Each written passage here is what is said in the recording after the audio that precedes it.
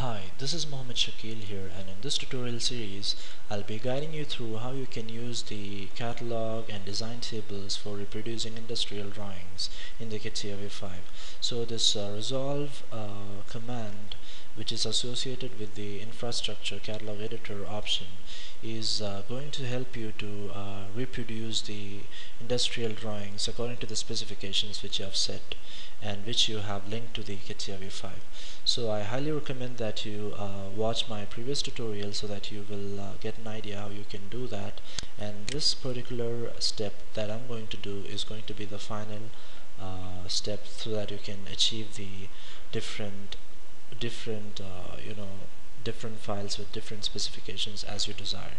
So you need to go to insert, add part family, and go to the select document. This select document, you need to show that the file you want, the parent file, is going to be this file, which is located under the desktop, and M12 Nutt Catia catalog and M12 Nutt Catia catalog. And you need to click on OK, and once that is done, double click on this and you can see the specifications which is going to get reproduced. So you have basically created only one M12 nut with all height 12, edge 12 and the radius 6.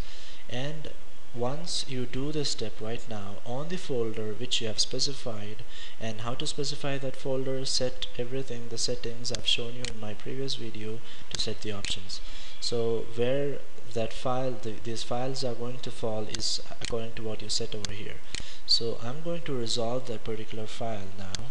Right click, part family, resolve. So once you do that, it's going to take some time according to your system specification. Once that is done, select the open the folder here, and you can see these many files are being created. So you just have to browse now. It's very simple. This H6 means it's going to be an M6 nut, and you just have to double click and you can see an M6 nut is being created, and you can see that the height over here is 6. As you can see, the edge thickness is going to be 6.